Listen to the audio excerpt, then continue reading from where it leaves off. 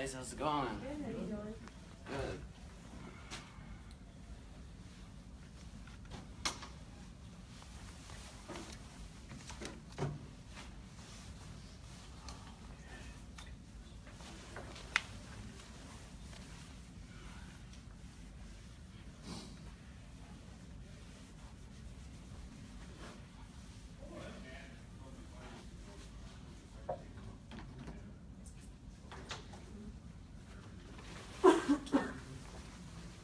How's everybody doing today? Pretty good?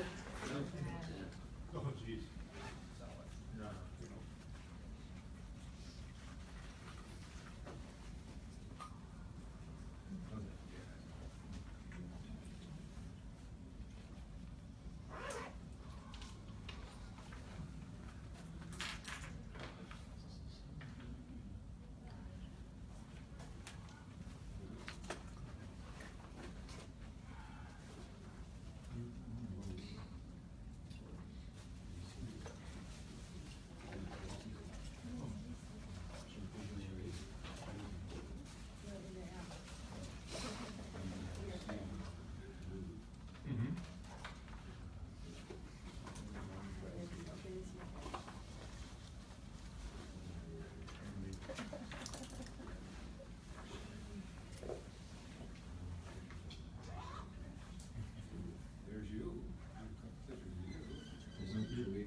Yeah, we did, yeah, we were both together, yeah. See get the stream, make it look good. Oh, there's some floats for it. That's the thing about my, In the cabin? Are you kidding me? Oh my God. Yeah? It was insane. You could have your own table. And then that day, you can barely hear, here's one where it's playing, that's all legal right there. Oh, yeah, yeah. It was, Where's that, down, very place? radio torture, and then you kind of picture him, you can't really see him, he's sitting right there. Oh, I see, yeah. Yeah. Yeah. He flew right over top of us, and it was kind of a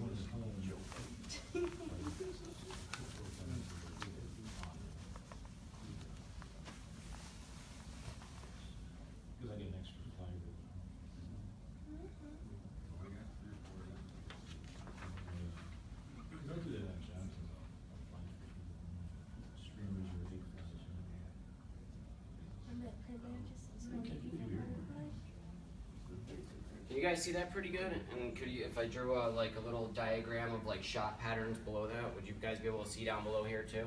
Sure, yeah. Got that correct? Can you see all that stuff? Yeah.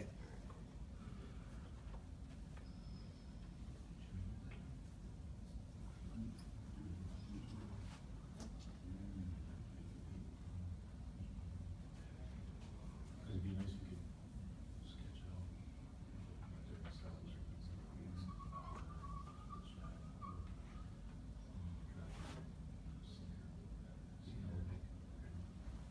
I don't know if you do it or something. Yeah, so.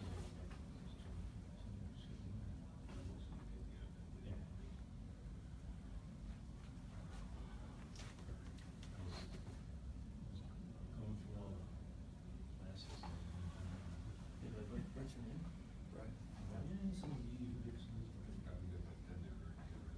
Oh, so we did lots of. They got a lot of stuff. Yeah. I figured they could use it, we can get, they can. Oh, it's Brian. No, Brian. I see, they do. They have some flight. Oh, I'm friend of his. She.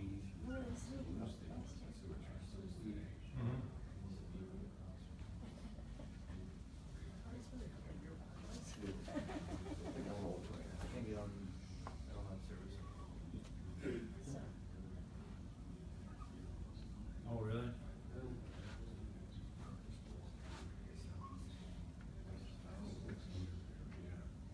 Yeah, where are they from? I didn't know. Well, you knew about something, Marty called.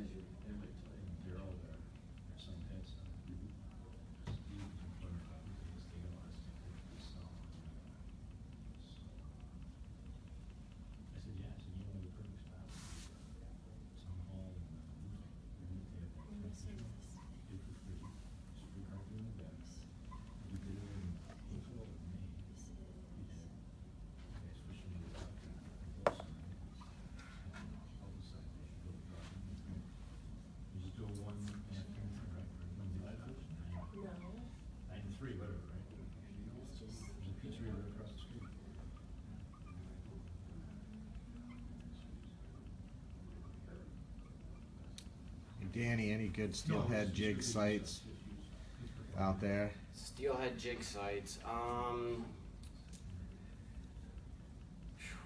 I'm not too sure. I guess Voodoo Custom Tackle pretty much has the best jigs out there. I would check them out. VoodooCustomTackle.com. I'm gonna, you could go on YouTube too and type in jig fishing for steelhead, and there's a couple different. There's twitching jigs for steelhead, and then there's also floating them under a float. So if you're gonna want to float fishing for steelhead jig fishing, I know Jim Butler has a lot of information out there too. All right, so I kind of drew a diagram for everybody to see all the different floats and everything I'm going to pass around so you guys could kind of touch and feel everything and give you guys kind of a situation on when you're going to use each float and the pros and the cons to each of them, and some little things you could do while you're rigging up your floats and your rods and everything, little tricks to switch back and forth from the floats, so it makes it pretty easy and simple. So I'll pass these around so you guys can kind of touch and feel them so you know what I'm talking about. And remember too, like, the ones that have like the more wider top surface area, they're gonna push the most water at the surface. So these are the ones that I'm gonna talk about, the teardrop or the acorn shape. This is kind of a crossbred float between one of those acorn floats and like a Avon stem float. It's kind of a crossbreed. So this is basically to fish shallow, fast riffle water, but it also has some stabilization from the longer stem for windy conditions. So that one isn't up here, but I'm gonna pass that one around. But I got a loafer, I got an Avon, I got some acorn and teardrops, and I got a big water float, which these are really nice because they're super high visibility. So they're also an all-around float. So One of them dropped on the table. yeah, this is a really good. So these big water floats are kind of like a cross in between like a loafer and one of those acorn shape, and these are really meant for like fishing bigger water where you need more visibility or low light conditions. These are the new Blood Run floats. They have the really bright orange, and they also have a strip of chartreuse. So, you know, 90% of the time you're going to be using a bright orange float because that's the best to see in high light conditions. Like anything that isn't first light or right before dark, you're going to want to use something that's bright orange. And typically in the past, they've made either chartreuse or orange floats, and you kind of picked and switched up the float. But nowadays, the guys got smart, and they're starting to make two-tone, different color floats, so you can use the same float in the morning or during the day. So it's a big water float.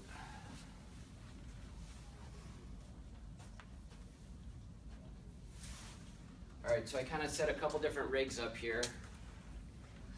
One of the things that's kind of a pain in the butt with float rods is due to the length of them, they could get to be kind of cumbersome to carry around and break down and everything like that. Rods that are in even sections, 2 and 4 piece, tend to be the easiest, and 3-piece rods tend to be the most difficult because you have an odd section that you're trying to put somewhere. So my preference is a 4-piece rod because they break down like a 2-piece. This is a 4-piece rod here.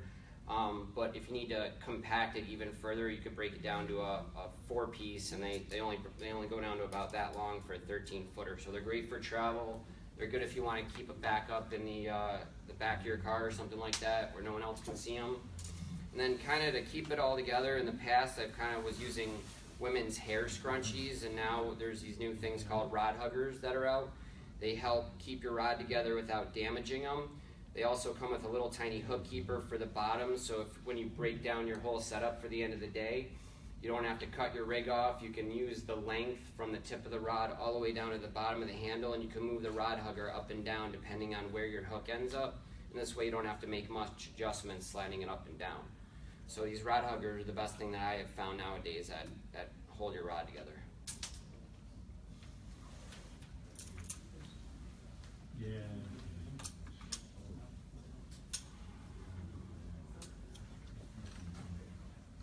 So I'm going to talk a little bit about like different shot patterns and why I choose a shot pattern for fishing different things. And I rigged this one all up, but I think I'm going to cut it off and pass it around so you guys can kind of see what I did with the silicone tubing on here. And you'll see why I did that. I'll explain it all.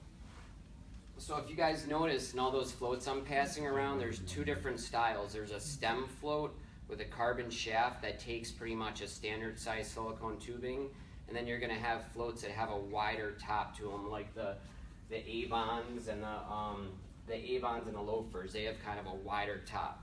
So when you want to use one rod for both floats, what you got to do is you kind of have to get creative and set up both pieces of tubing on your float and be able to slide the larger tubing you're using for the top of the Avon or the loafer past all the split shot and over top of your hook so you don't have to re-rig. So what I always do is I always end up using 2 small pieces of tubing that will fit one of the standard stem carbon floats, and then what I use is 2 bigger pieces of tubing for the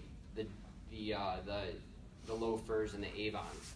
And the reason I always run 2 pieces of tubing for the top of my float and the bottom of my float, like I have 4 on this specific float, but I always want to run 2, one for the top here, and then a backup one for the top. Because when you're snagged, you're fighting a fish. Sometimes a line, this is a pressure point, sometimes you'll rip through that top piece of silicone, and it is hard to kind of slide one past all your float and everything like that, or past all your shot and the rest of your presentation. So it's better if you just have a backup sitting on the bottom of your float right here. So along with those 2 things, what I also have is I have 2 small pieces of clear tubing that I put at the bottom of my float. So I have so I can rig up one of those wire floats or those carbon stem floats just by taking off this heavier surgical tubing, sliding it past everything, and now I'm just left with 2 pieces of tubing for those floats there, those stem floats. If you notice too, I always run my last piece of surgical tubing past the bottom stem of the float. So when I'm bulk shotting and I'm putting a lot of split shot right at the bottom of my float, which I always have, no matter where my float is gonna move, the bottom balancing split shot, which is the heaviest point of my line, that is going to move wherever the float is gonna go up and down. So because that's so close to the float, you don't wanna have any rattling going on, you don't wanna damage your float either. But if you're fishing really calm, clear water, or the fish are a little spooky and disturbed, if you have any rattling going on in the surface, the fish could hear it. I mean, that's sometimes, if you're fishing out in the lake for really aggressive fish, rattle traps and stuff like that work, but this is a real stealthy presentation. You're trying to have as smooth and calm presentation as possible without anything unnatural. So everything you're doing is you're trying to make this as natural as possible. So I'll cut this off and pass it around. And I'll do a demo on how I rig up one of the wire floats. Before I start cutting this all up, what I'll do is I'll show you guys so I had this rigged up with one of my standard jigs here. So I'll tell you a little bit about the jig. This is one of my classic patterns. It's got an olive head with it's got a yellow head, a mustard yellow head with an olive body.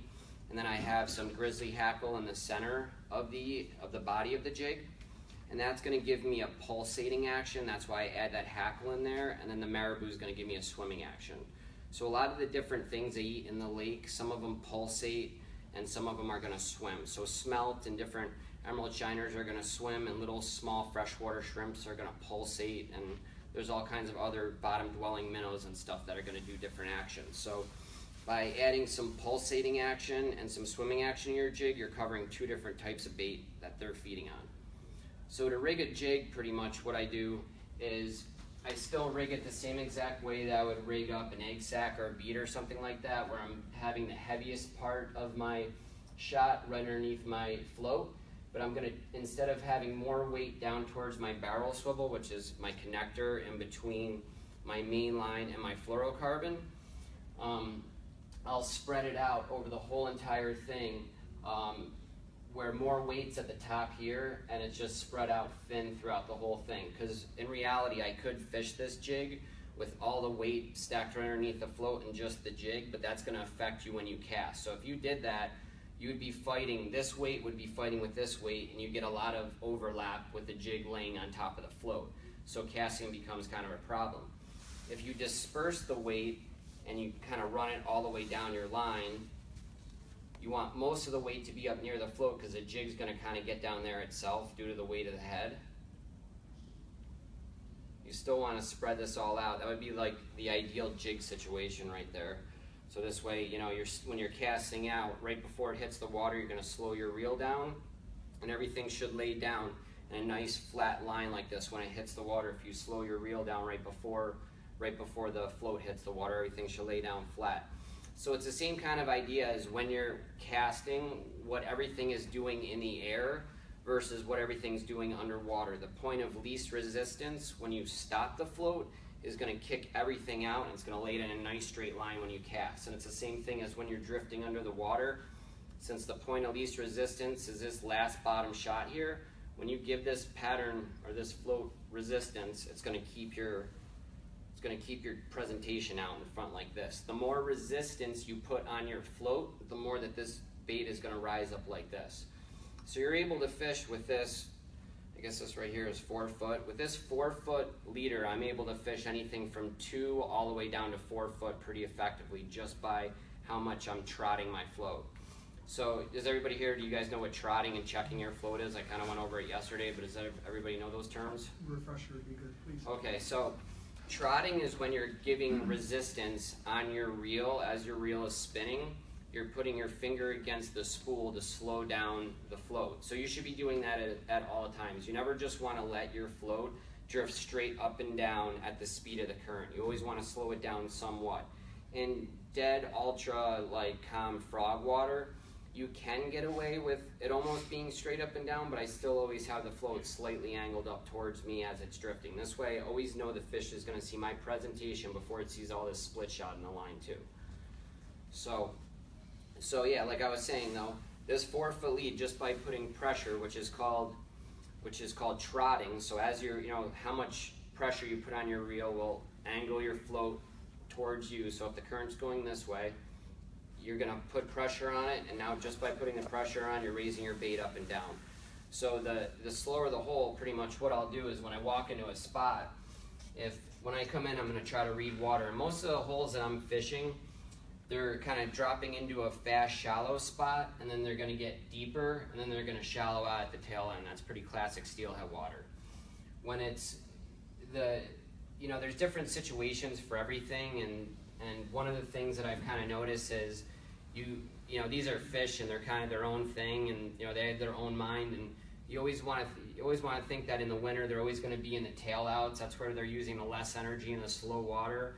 But you go to different places like the Salmon River, or you go to the Genesee River, or you go out west, and they act completely different everywhere. So I kind of thought that I had everything dialed in. I started traveling all over the country about 15 years ago, and everywhere I go, the fish seem to act a little bit different.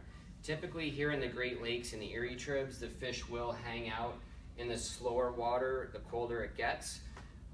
Like I said, in the Salmon River, though, is one of these weird situations where they tend to like to hold in really fast water when it's really cold. So there's a lot more boats that are coming down those rivers and the rivers I'm fishing, so I don't know if that has something to do with displacing the fish, but that is one thing I noticed there. So like I was kind of talking about earlier too, I kind of rig up these loafers kind of first and foremost when I'm going into a spot, because that's going to be my best all-around float for everything. The downside of these loafers are they're pretty tough to see. You only have that little tiny orange dot. So that's one of the things that, once if you don't have really good eyes, or the sun's in an odd spot, or you don't have a highlight condition, it makes it difficult. What's nice about these is they cut through the water really good. You could jig with them, and it's not a lot of top current water displacement. And the fish don't have there's not as much surface area of the float for the fish to submerge. So even if you have, an acorn float completely set up perfectly, like a 3.5 gram one, if you have that set up with 3.5 grams a shot, exactly how it should be rigged, and you have this 8 gram loafer, in theory, they should be both equally amount of tension when the fish grabs it. They shouldn't feel any tension when that bobber goes down. But this is still going to displace more water and have more tension because it's got a larger base to it. So that's why I typically like to go with the loafer, but you're kind of limited in some situations on when you could use a loafer and when you can't. But the loafer is pretty much what I choose in most of the Great Lakes situations. So now I'm kind of left with a loafer, and I have to use a special surgical tubing. So what do I want to do if I'm going to go do like one of those stem floats? What I pretty much do, it's pretty simple. I would just cut off my very end presentation if it was a jig. If it was a bead or a nag or something like that, I would just pretty much pull that right off my hook and slide everything down past the hook. But if you're running a jig, you actually have to cut the jig off to do this. I don't recommend using your teeth either. That's something I should be teaching everybody. There's a bunch of good tools out there for it, but it's kind of habit. All right, so this surgical tubing, this stuff it's specifically made for these floats. I don't know how much different it is than the regular surgical tubing you could buy at a hardware store, but this is stuff made by, I think it's made by P-Line, this stuff right here. And usually it's used for slinky rigs. So I kind of take that and I kind of convert it over to using for float fishing. It works really good. So what I'll typically do is I'll slide those bigger pieces of silicone tubing right down past all my shot, over my swivel, and down past my hook, or if I cut my jig off, it slides off real nice.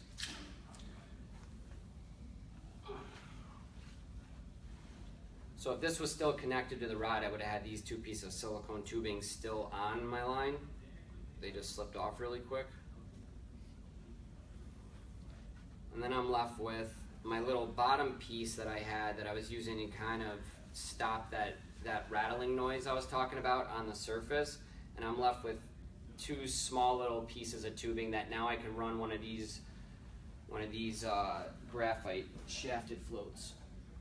So typically another little trick that I'll do is If I want to switch up floats, I tend to run really my largest split shot underneath here to balance it out. I really run big ones, and I run softer lead. So typically, you know, a shore shot is kind of the standard in float fishing for what kind of split shot you want to use. You always want to use a round split shot that's not going to create any line twist when you're holding your float back. Because as you're holding your float back, everything is going to want to spin because you're creating resistance in the water. So that's where that barrel swivel helps come into play, and that's where having round or egg-shaped split shot come into play too.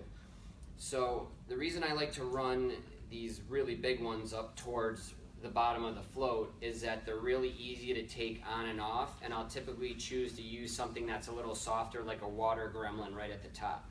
So water gremlin's lead is going to be a lot softer than a shore shot lead, but the shore shot tends to stay pegged longer, and you don't have to constantly crimp them down like you would a water gremlin split shot.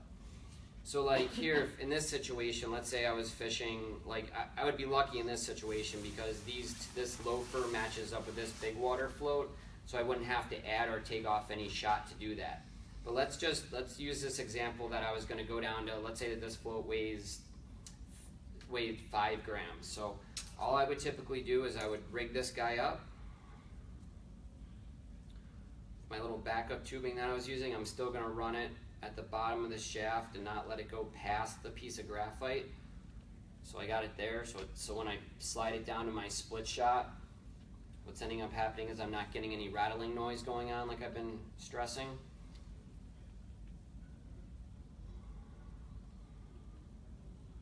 And then pretty much what I would do in this situation, if this was a 5 gram float and I was going from an 8 to a 5, is I would use a split shot remover tool to take off these 2 pieces of lead up here, or if they're soft enough, you could sometimes just squeeze them and spread them open with a pair of pliers.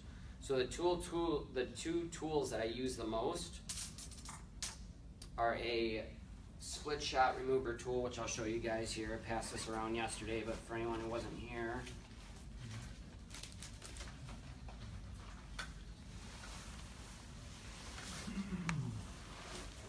so this is a split shot remover tool made by Centerpin Angling. They're pretty much the only guys that have them. You got a sharp little blade here, which is really nice for bleeding fish out, or making a quick cut if you need to. It has scissors at the very bottom, which is nice for trimming silicone tubing, cutting your line, whatever. And then right below there you have a pair of pliers. So if you lose your hemostats, or you drop your pliers or forget your pliers for the day, you have an extra pair of pliers. You just have to watch out for the little point that's there to open the split shot.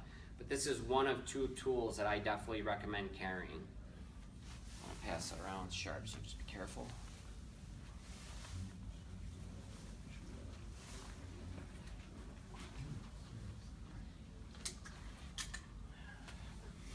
The other tool that is probably the most important thing in my whole entire arsenal is just a pair of hemostats. But what makes these hemostats different is they have scissors here. And what you guys that have fished row bags before, what you'll realize is when you're done with that egg sac and when you want to pull it off, scarving is super hard to pull off, and egg sac netting could be really tough too because it's softer and it really sticks on the hook. So this makes it really quick to just trim your egg sac off really quick, egg sac netting off, and put another one on, or you could just use this just to cut your line if you don't want to use your teeth, which you shouldn't do to begin with. This also has a tiny little point right below it that's used to punch paint out of jig head eyes, or if you're running flies, sometimes there's some epoxy left in the eye. That's what this little point is here before, and I tend to use that quite a bit. When you buy a new package of jigs, or you're tying jig heads, if you don't punch out that little hole when you're tying the jig, you'll typically be left with a little bit of paint. So this little point here really helps clear that paint out. So I'll pass these around for you guys to check out. And the last thing I've been forgetting all weekend, and this is one of my other little heroes that I use quite a bit that I haven't shown off, is my hook file. So I always stress when you're fishing all of these spots, you don't want to leave this hole until you find bottom in each spot. So when you go into a run and you start off at the head of the run, I won't start transitioning or moving my float up on my rig until I make sure I cover the bottom here. So if I'm fishing here, I'm going to set up a 3-foot leader, and I'm going to constantly be checking and trotting my float. So I went over what trotting was. Checking your float is just simply stopping the spool from spinning with your finger and allowing your bait to just rise straight up like this. So what it does is it does two things. It rises your bait so you're covering a lot more different water columns, but it also stalls the bait out in the strike zone for longer. So fish have longer to look at and they come up and grab the bait. Like 60 to 70% of my strikes come on a check. So because I'm so into finding the bottom and I don't want to kind of leave the hole until I find the bottom, my hooks are getting dull quite a bit. So I always want to have a file with me, a small little hook file that I could just sharpen it up so I'm not constantly cutting off hooks because they don't have a sharp point. So like I said, when I would approach this hole, I would start here and I'd pretty much rig 3 to 4 foot. And what I would do is I would, as my float was drifting down, I would be trying to pay attention for what my float is doing to tell me what's going on at the bottom. So as my float's drifting, this is kind of the ideal situation for as I want my float going down. And I'm watching for it to shoot down like this, which would mean it was a fish. Or if it stands straight up, drops this way and lays down, then you need to just lift it off. And then what you're gonna do is rise the bait up and keep it kicking along again. So then you just need to know that when you're trotting, you need to add more tension. So what you can do is, what makes this rig so nice is by putting all your split shot on your main line, you're able just to slide the float up and down and adjust the split shot depending on the current that you're fishing.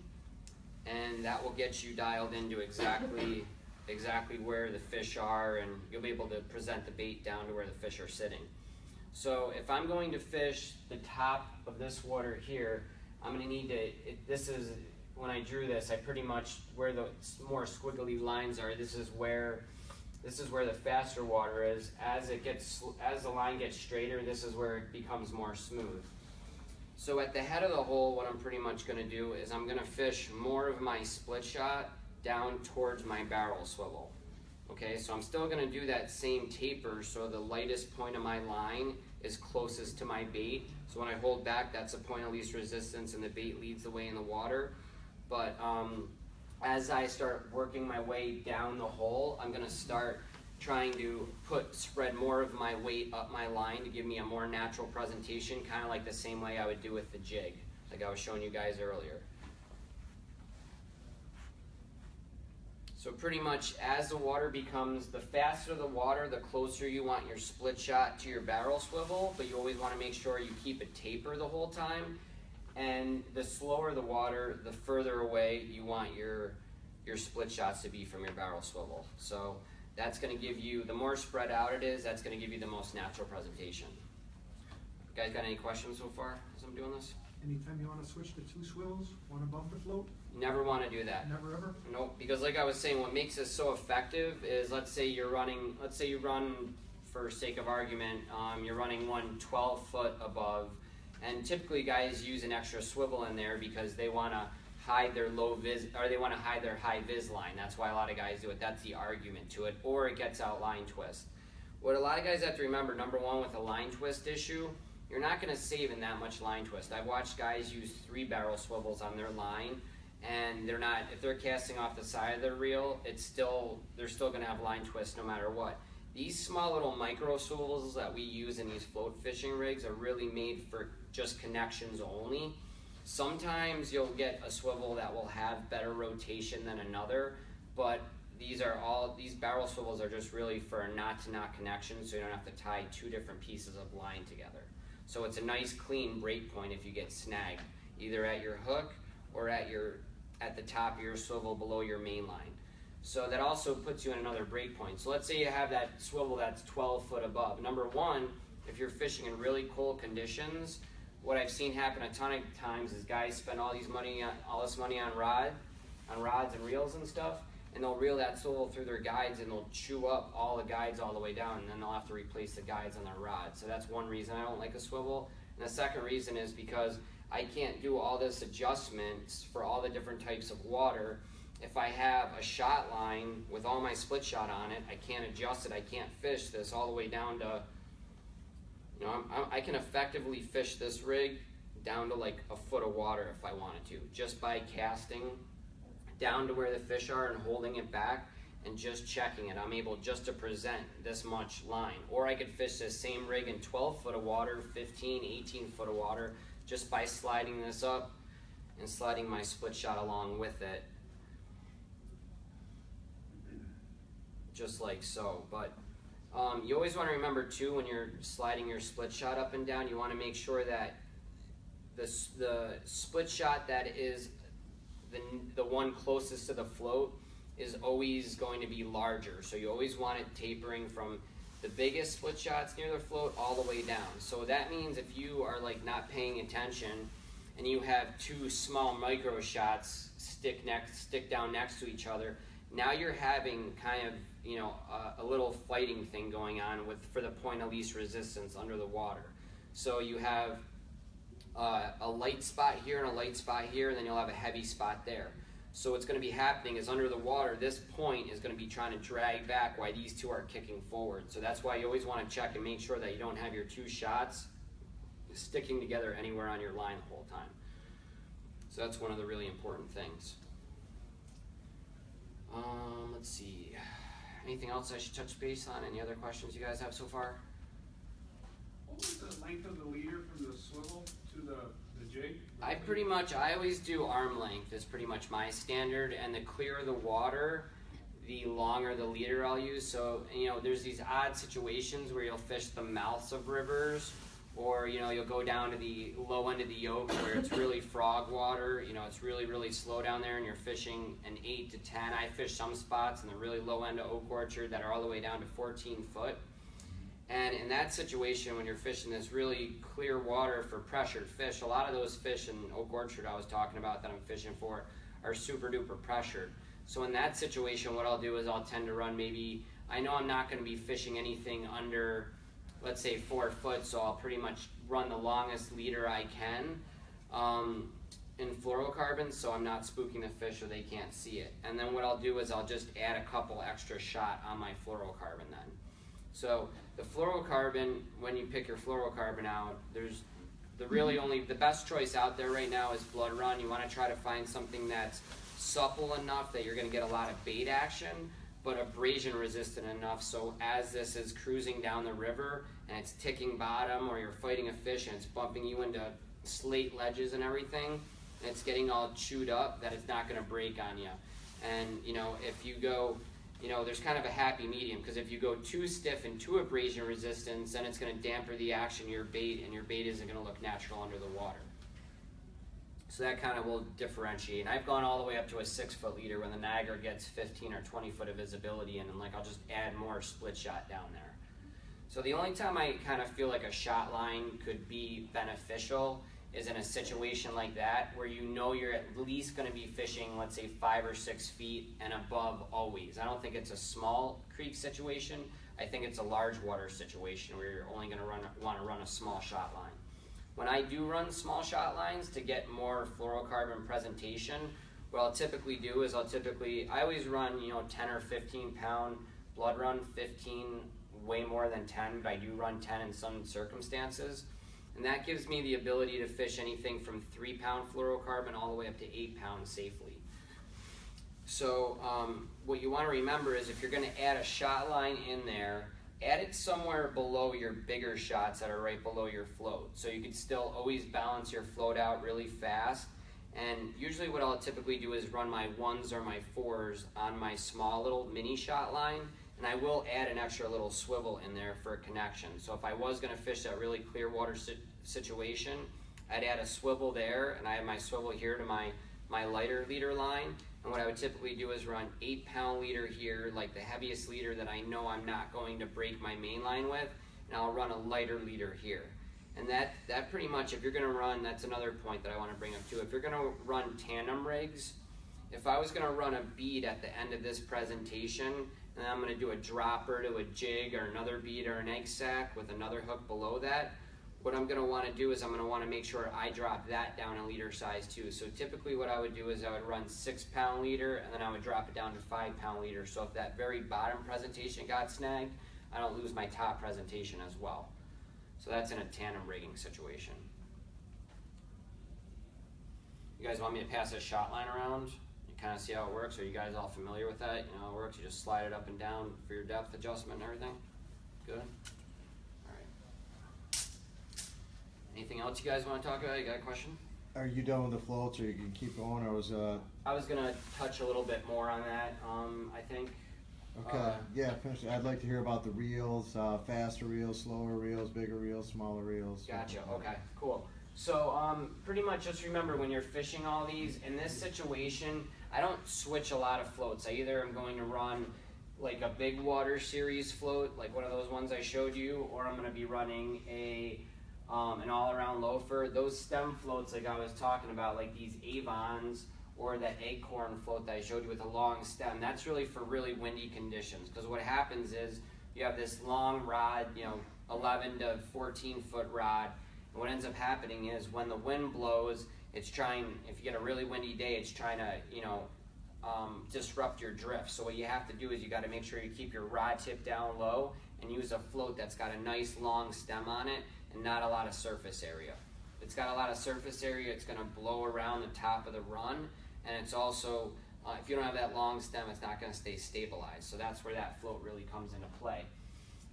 You wouldn't really want to jig with this float here, this teardrop float, because as you're jigging with it, it's displacing a ton of water and it's disrupting the surface area. So that's something you don't want to do. These are specifically made for fast, shallow water in a situation like this where you're only going to fish 3 foot.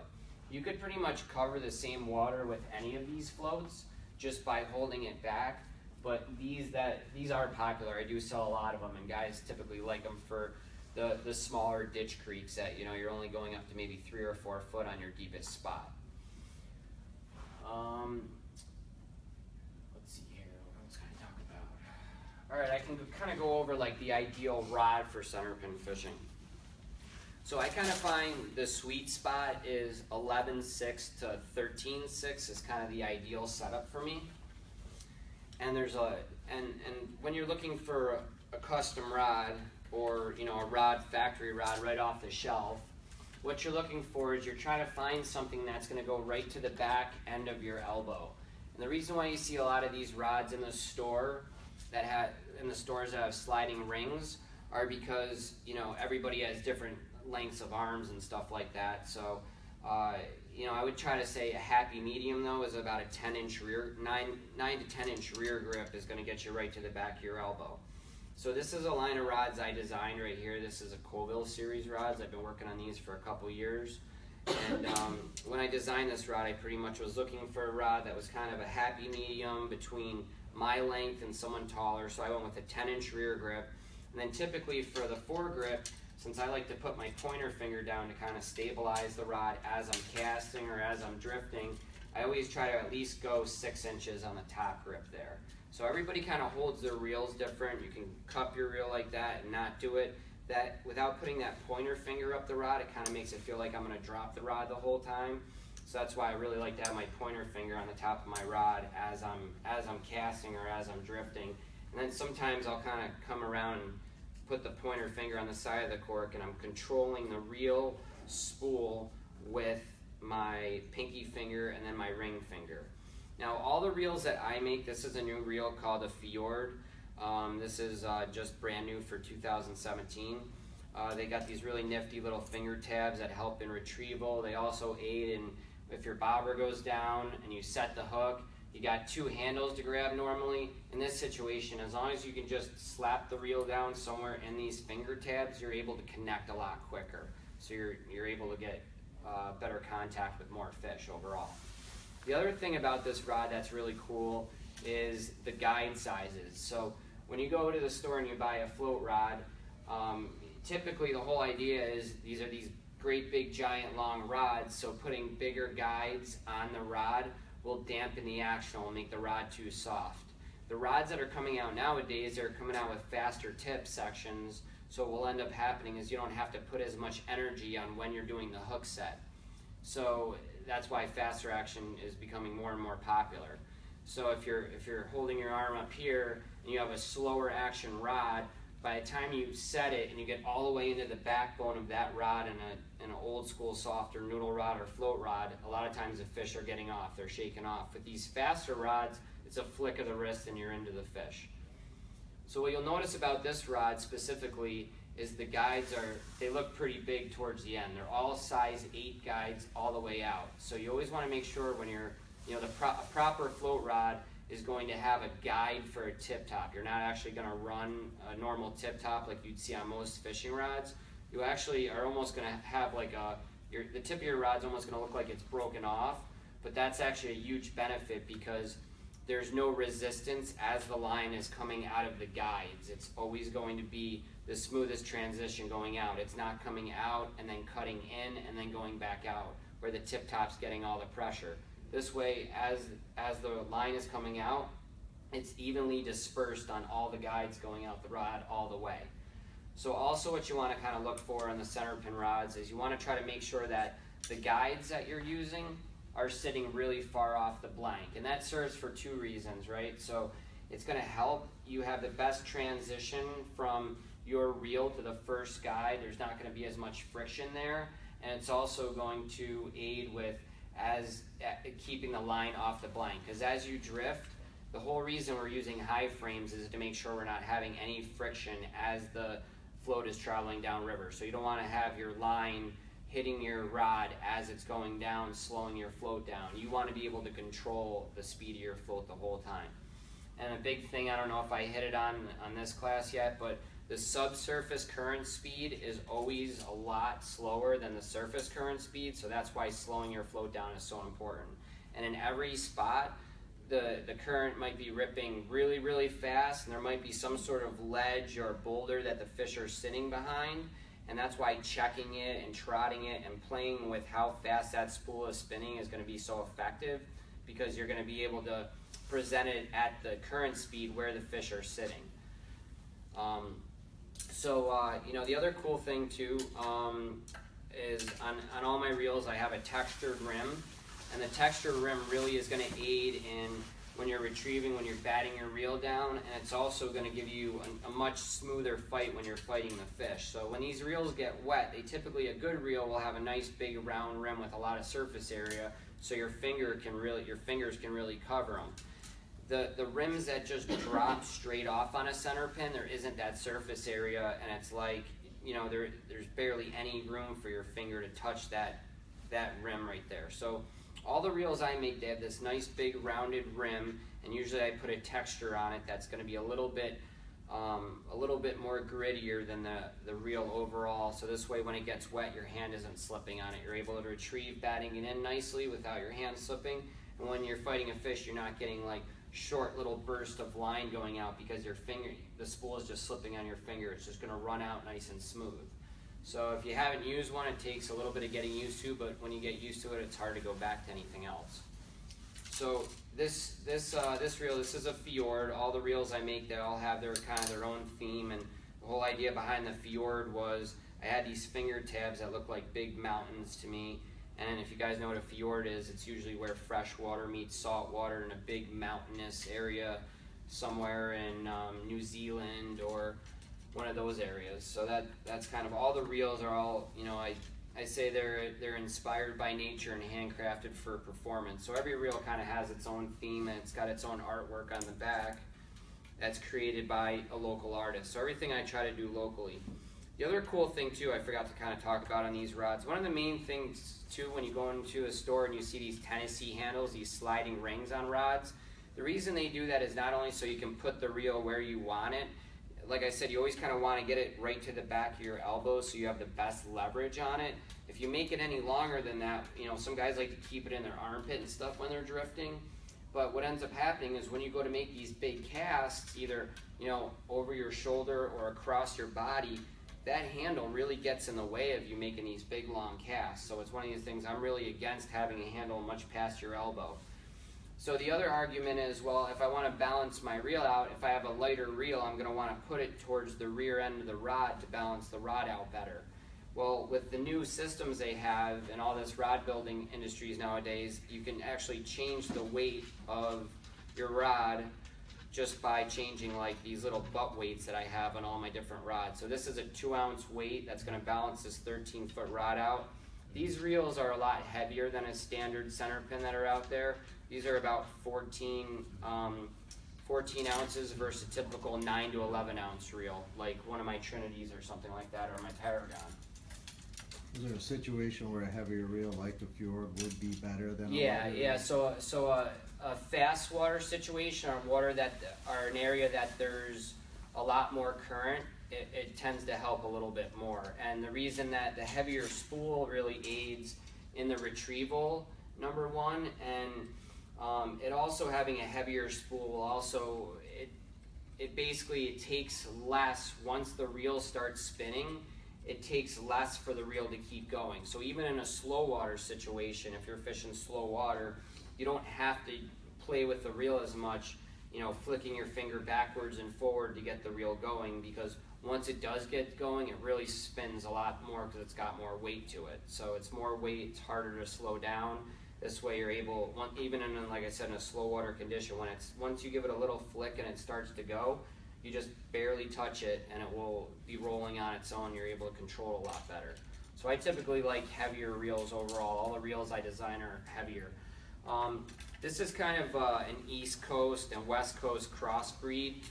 It's 1.5 inches wide versus my normal 1.25 inches with a lot of the reels you'll see. Some reels you'll even see 1.1 1/8, and they're really slim. I tend to like something that's around 1.25 inches wide. It seems to be the most comfortable on my hands. But when you're buying a reel, you really want to buy what's comfortable for you. And all these reels are kind of set up differently. This specific reel has a lot more space in between the foot and the spool. So it's kind of like a give or take thing. For somebody that's side casting, it's going to be a lot nicer because they're going to be able to cast off the side and you have more room. There's least resistance. You're not going to hit the foot as much. But someone that's walless casting, now you're losing a benefit of having your foot really close to the edge of your spool, because now the wind can blow the line off the reel a lot easier. Quick question back to shot placement again in high water. What's the recommended shot placement if you're running high fast water? High fast water, so basically high fast water, what I like to do is I always like to stick with my typical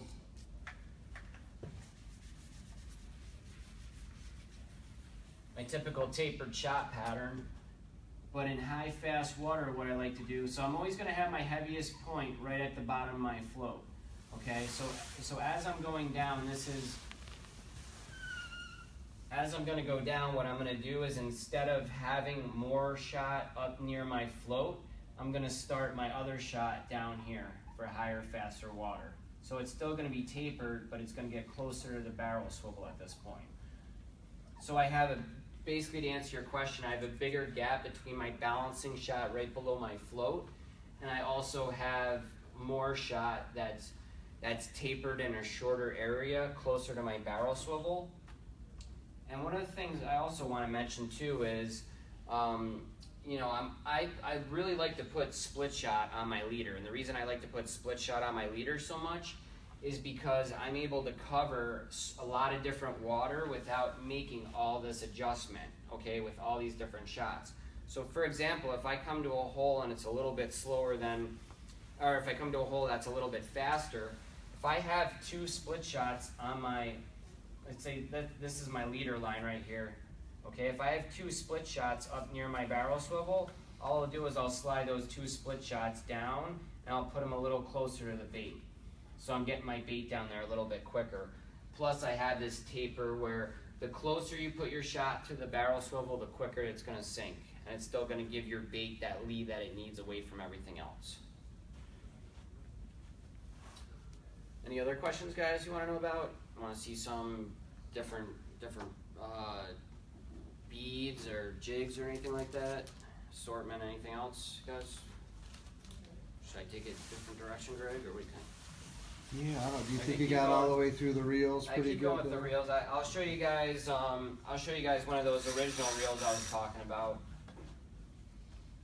with where the foot is actually going to be a little bit closer. So this is the original reel I made called the Paragon. I have a reel out now called the Trinity that's going to be kind of a mix between this reel, the last set of reels I did called the Shadow Drifters, and then it's got its own little flare to it, which is a really super strong clicker that's not adjustable. So between the 3 reels, it's called a Trinity because it's a mix between the 3, plus the Trinity is an amazing river too. So if you notice, like on that other reel, there was a ton of space in between the foot, the reel foot, which locks onto the reel seat right here, and the spool rim. Well, having this close of a space in between there, it's going to give you more resistance when you're side casting off the side of the spool, but most of the time, guys that have been doing it for a while, they're mostly Wallace casting. So not having all of that room in there really aids. So most of the time what you're doing is when you're casting, you're coming off the bottom of the reel the whole time, your hand's the guide below it, and when you're casting, you're pretty much, whichever direction the reel is going, your hand's going to stay right below it to follow. So when I cast, I'm coming 2 fingers down on the bottom of the line, I'm coming back and I'm pulling down and just casting it, and then I'm slowing it down right before the float hits the water. That way I can get that nice straight line that I want laid down with my bait first in the water. So that's kind of the different reel. Now there's some reels, depending on how you're going to cast, there's some reels that have a faster startup than other, and there's some that are adjustable. Like if you see on some of the reels that are out, the lower end reels, they have a tension knob right here on the front, and the tighter you tighten that tension knob down, the slower that spool's going to spin. Now this will aid in a couple things. If a guy wants to start off in Wallace and learn to Wallace cast right away, which is that spinning cast I was showing, he's able to tighten that spool down almost like a magnet on a bait caster, where he's able to get some tension so he's not getting as much bird's nest when he's spinning the reel on a Wallace cast. So on the Trinity, which is pretty cool, is I actually have an adjustable tension that is hidden under my little plate right here. So when a guy orders a reel from out west or something, he's going to be doing a lot of BC casting, where he's going to be casting a 30-gram float, he's not going to want that reel to spin as fast as a guy in the Great Lakes, because number one, they're fishing much faster current than we are, bigger rivers, bigger water, and they're also going to be fishing bigger floats. So they don't need that startup, that optimal, really easy startup that we're using out here, because we're typically fishing, a lot smaller and slower water than they are out there. So that's kind of the difference between startups and reels and everything like that. But when you're looking for a reel, I mean, definitely spend the better money on the reel. You really get what you pay for in this industry. There's a whole bunch of different reel manufacturers out there, but you don't want to buy the cheapest one at first, because you do get what you pay for in this whole game.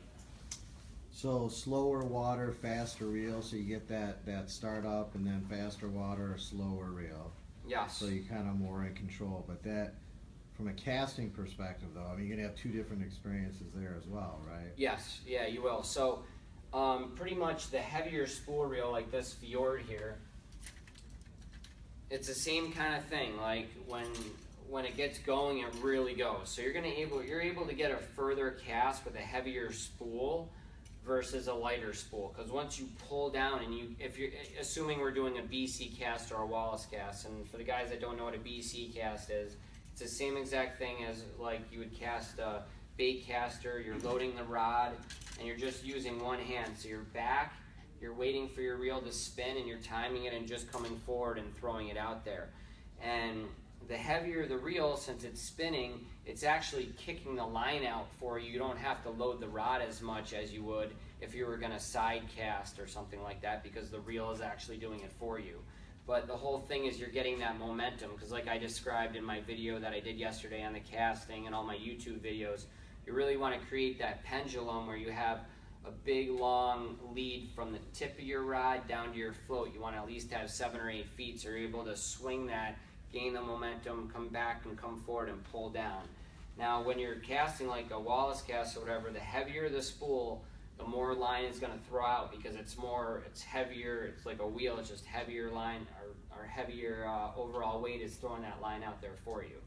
So you got to actually do a lot more work to cast a lighter reel. So if you felt a cheaper Okuma that there isn't much to it, number one, you'd have a hard time balancing your rod, and number two, you'd have to do a lot more work to cast that the same distance. That's the other thing. And you also talk about stainless steel bearings versus ceramic bearings in your reel, and the way that the hubs are set up, where the bearings sit. I'm a big fan of ceramic bearings, okay? These reels are always going to be smooth, they're always going to start up really easy no matter what bearing you use. But the only difference is you're going to get some feel in your reel when you go to ceramic bearings. And the feel is nice because when you're doing these big monster casts where your reel's spinning really fast, you're able to have all of that feel in your hand where you're able to kind of almost know when to slow down the reel. If it's going too fast, you're able to slow it down. You're feeling it in your hand.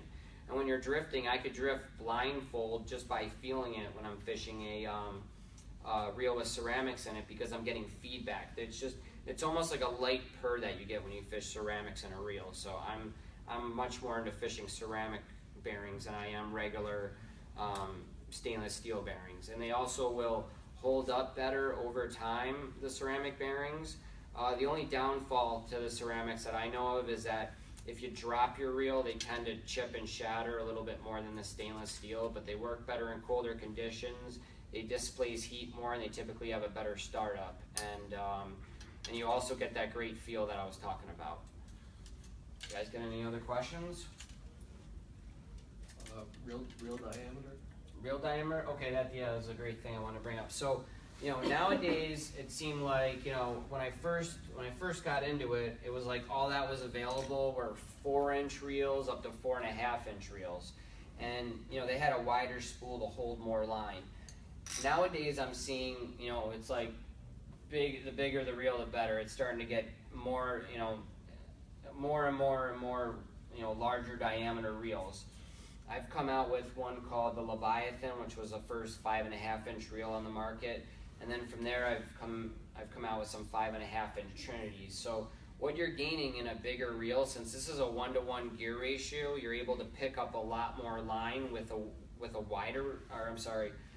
larger diameter reel versus a smaller diameter reel. But I don't like to really go anything less than 5 inches.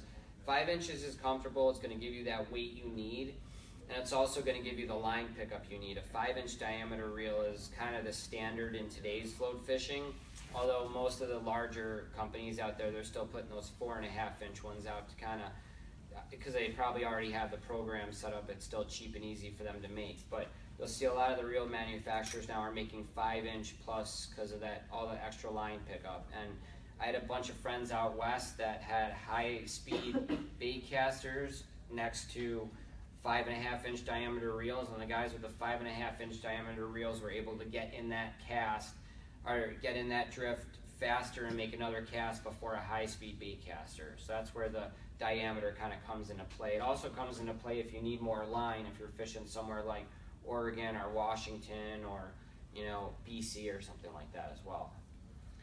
Could you talk specifically about the importance of matching your leader breaking strength with your main line strength, and when you want it to break, and also how that plays into rod weight too? You see a lot of rod weights and. Yep. So I'll go back to my rod here. So this is my my Colville 3-power. Okay. Now this rod is rated. This is my 3-power, and it's rated 5 to 12 pound. Now the 5 to 12 pound, that's mostly. That's just talking mostly about leader. So when you see 5 to 12 pound, that's telling you can run up to a 12-pound leader on this safely without risking damaging the rod. But if I wanted to run 20-pound mainline on this, I can do that. But I just have to make sure I stay under 12 pound to protect the integrity of the rod as far as leader goes. So always, like I was saying earlier, you always want to make sure you run a much lighter piece of fluorocarbon for a leader than a main line. And I typically like to run the 15. One of the reasons I like the 15 pound over the 10 pound so much is I'm able to run a whole different array of leaders. Once I get to 10, what ends up happening is if you run an 8 pound below the 10, if everything's perfect and you're snagged, you should break the 8 over the 10 all the time. But if you pinch a shot too hard, or you slide a shot and phrase a line, you're getting too close between that 8 and 10 pound diameter. The 15 gives you a lot more bumper in that end of things.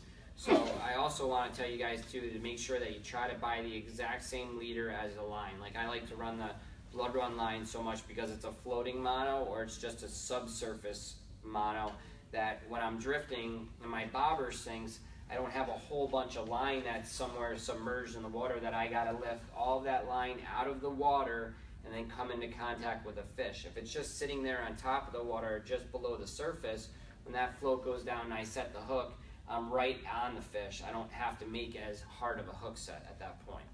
And do line and leaders are all over the board between different manufacturers? Yeah, absolutely, absolutely. So like I was saying, you know, I go with the 15-pound Blood Run. I can run 10-pound to 3-pound effectively. But if you did something like you bought a Sunline Siglon F 8-pound and then you brought a Drennan 6-pound, you'd be breaking left and right all the time like crazy. That's why I really suggest to stick with the same line manufacturers.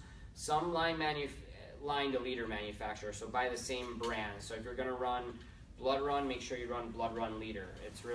It'll make your life a lot easier. But if you're not going to, if you're kind of in this situation where, you know, you run out a leader out on a trip somewhere and you need to just stop in, you know, Dick's or, you know, Kmart, a non-specialty store, and you need to buy fluorocarbon, make sure you try to buy something that is a lot less diameter than your main line. So kind of know what the diameter of your main line is before you go, and then make sure when you buy your fluorocarbon, you're buying it a couple thousand smaller. So for example, if the 15-pound I'm running is 0.013 inch diameter, what I'm going to want is to at least go, you know, a 0.009 inch diameter for my leader line. That kind of answer that question? Okay. Any other questions you guys have? Question about slip floats. Yep. How long is the shot line? Because you typically like to offset the top of your float with a few big split shots. Correct. How long is the shot line that you're using for a slip float? Say if you're fishing 15, 20 feet. So typically my little trick with a slip float is I always like to run a bobber stop below the slip float and two bobber stops above the slip float. So if at any time I want to make that a fixed float and get that really nice presentation that you're going to get with a fixed float over a slip float, I have that option.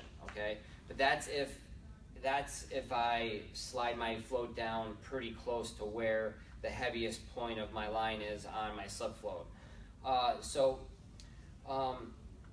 With the slip float, with my shot line, I like to make sure between where my bait presentation is to my shot line, I'm going to always be fishing at least that depth deep, if that makes sense to you. So if I'm fishing the Niagara River, when I rig up my slip float for the Niagara River, I always am going to be fishing at least 6 to 8 foot deep at all times. I'm never going to fish anything lower than 6 foot.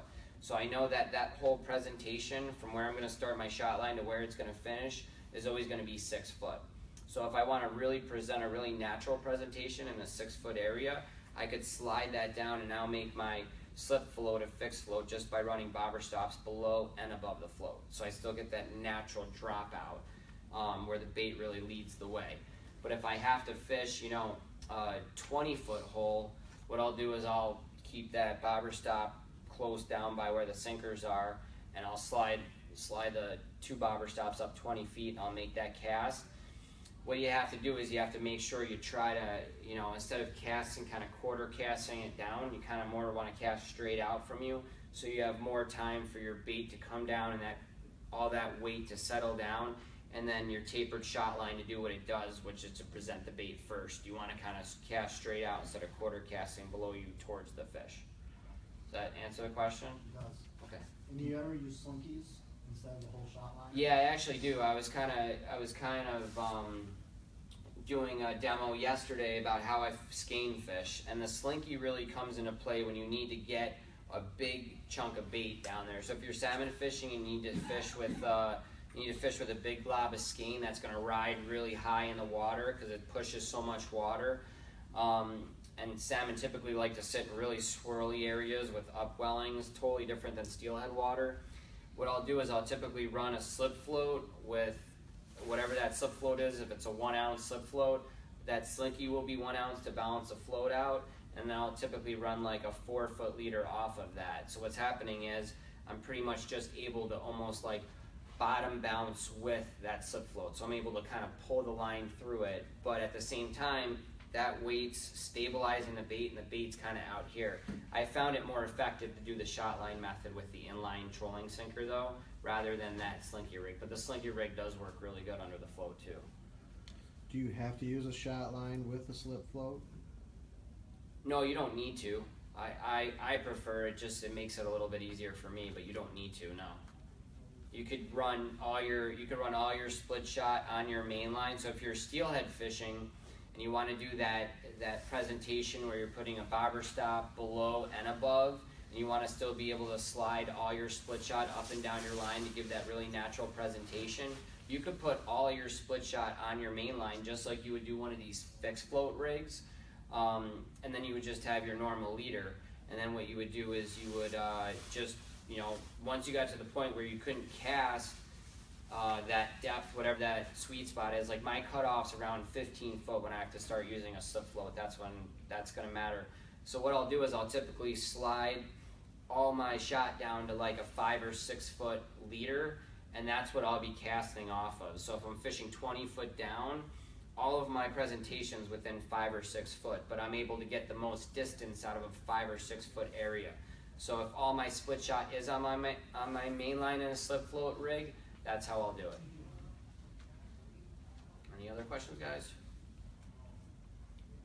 Different baits, you want to see some different jigs for different purposes or something like that. You know, they always say that in the, you know, in the darker the water, the more the darker jigs and the darker color egg sacs and the brighter egg sacs you want to use. It casts more of a shadow in the darker water. And I kind of find that, you know, depending on the areas you're fishing and what waterways you're fishing, whatever is the most natural in the Great Lakes of what the fish are used to feeding on or what they haven't already seen, that's going to be what the fish are typically going to bite. So, you know, these fish that are coming out of the Erie tributaries are mostly eating emerald shiners majority of the time. And so what I found is one of the top jig choices that I use is I'll typically use a white marabou jig. That's going to give me, and I'm going to make it look just like emerald shiner. During spawning season, when the steelhead starts spawning, what I'll do is I'll implement a little pink in the head of that jig, or I'll use like a yellow head, and that's going to give that impression of almost like the same thing as an egg-sucking leech, but now you're getting an egg-sucking minnow. So that's going to not only, you know, the fish is going to see a food source, which is the emerald shiner, but now it's seeing a minnow that's eating an egg, and they're going to strike on it because they want to kill that. They want to kill that bait that's eating their eggs. So I always like to make sure I use scent, and then pretty much from there I would just try to. You know, I'd start off with a white jig, and then I'd go to a black jig, and then an olive, and I'd kind of try to find something that they would want, and then I'd go to a different, something like a bead or an egg sac or something like that. I think I'm out of time, guys. Any more last minute questions before I get out of here? You guys got it all covered? Cool, man. Thank you for coming. I hope it was educational for everybody and everything. Thanks, Dan. If you want to check out, I got all the blood run leader in line at my booth and everything. If you want to look at any of the up close rigs, I got it all. But thanks so much for following.